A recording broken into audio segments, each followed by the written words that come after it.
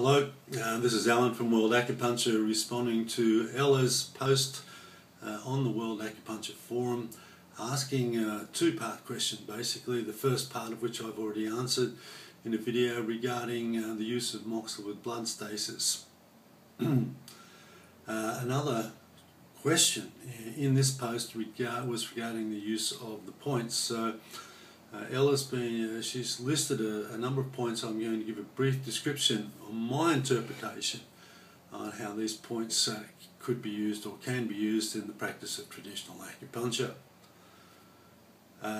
Obviously, the outcome of the treatment will very much relate to the skill of the practitioner. So whilst it's one thing to have a really solid theoretical grounding and important to have, more important is to have the skill to be able to deliver the theory effectively. So without further ado, the first of the points that Ella has asked me about is how does she choose between the different liver points and what to shunt in which situations.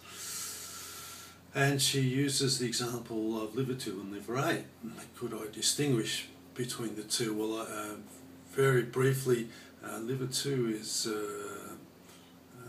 point that I would use for acute fever syndromes.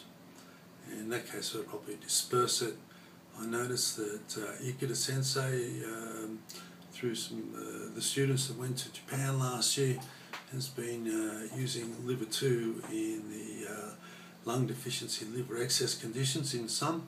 So obviously Liv.2 can be shunted to course the blood and increase and invigorate the blood flow. Both Liv.2 and Liv.38 in the sense of dispersing or shunting are used in conditions of liver excess where there's either too much Yankee or heat or fever, or in fact that the fever has dried the blood out and it's not coagulated but it's engorged in the liver and not flowing freely. In both those cases the equivalent is it's an excess, but one is more Yang-Qi and the other is more a Yin-Qi excess. So we have liver excess. Blood stagnation is the Yin-Qi excess, the Yang-Qi excess. We would have liver excess fever syndrome.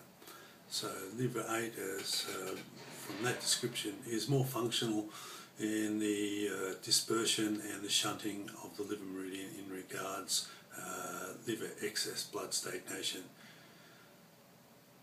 I would not disperse Liv.8 often. I'm much more inclined to shunt Liv.8. The aim being, is, to the best of my understanding, is that we conserve and recycle energy wherever possible. Ella goes on to ask a question then about the related gallbladder meridian, citing the points gallbladder 38, 41 and 34. And how they might be used. Gallbladder 38 is the fire point of the gallbladder meridian. From this perspective, again, I see it and have used it, I believe, effectively in clinical situation for the fever syndrome. I've also used it effectively for helping to control the hot flushes in menopausal syndrome. General fevers, being the fire point, the shunting of gallbladder 38 appears to be quite effective. Well, certainly has in the treatments that I've performed using it. Gallbladder 41, my understanding again is this particular point helps regulate the circulation of Yang-Qi and is, from a TCM background, from my understanding of point function, in conjunction with its ability to regulate the move of Yang-Qi, it can be a very effective point for controlling the movement of Yang-Qi through the head and therefore headaches, and to some degree certainly insomnia in those situations where the Yang-Qi is actually not circulating appropriately through the upper jiao and through the body.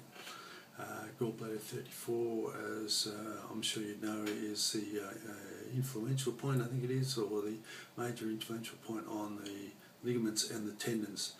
So as such, I guess this point would be shunted and the Yang-Qi invigorated at a yin level to tonify the liver, to actually provide more of a yin component to the gallbladder meridian, so therefore demanding less of the liver meridian to control it. So we're looking to control the yang qi in the gallbladder meridian so that there's less resources drawn from the liver, so therefore it conserves the liver energy and helps in promoting the health of the ligaments and the tendons. So the viscosity, I guess, is one way of looking at it. So overall stress or tension tend to go with gallbladder 34. Can also be a very good point for blood stagnation.